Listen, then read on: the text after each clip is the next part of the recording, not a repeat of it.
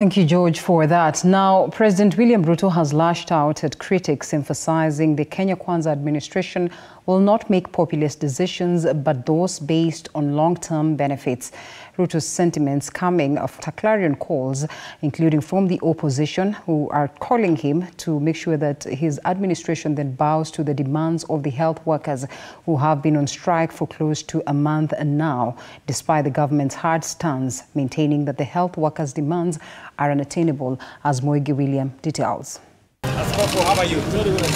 Sunday, President William Ruto toured Nyeri, gracing the retirement service of Mount Kenya West ACK Bishop Joseph Kagonda at St. Peter's ACK. The president, taking the podium to address congregants, was quick to remind Kenyans of his style of leadership, maintaining his choice isn't that of populist. Mimi nataka niwaambie viongozi, you have not been elected to be popular.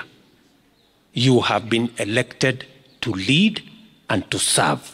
President William Ruto further stating that his administration will not shy away from making tough decisions, adding that past decisions such as removing subsidies on petrol and maize flour, which faced public backlash, have yielded results, with price reduction being recorded. In leadership and in service, we must always make the correct decisions, not the popular decisions.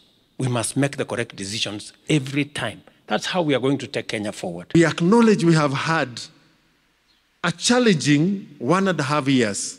We have tightened the belt, but it was the only way for us to get our economy to where we are now. President Ruto's firm stance follows even as Kenyans endure the brunt of the effects of health workers downing tools, with the strike almost clocking a month. Katika kuongoza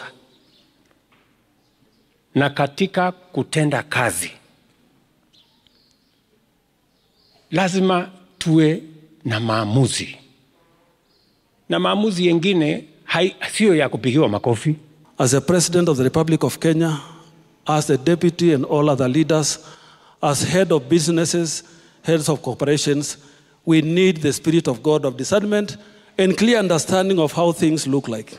A section of leaders drawn from the Kenya Kwanza side have lauded the William Ruto-led government, saying some of the decisions made by the national government have had a significant impact on the common mwananchi. Mimi nataka nishukuru the policies rais wetu alikuja nazo. Vile tuliingia akasema kama ni subsidy iende kwa mkulima. Kama ni uchumi, we build the base, not the roof. When you build the base, it is sustainable. William, TV4.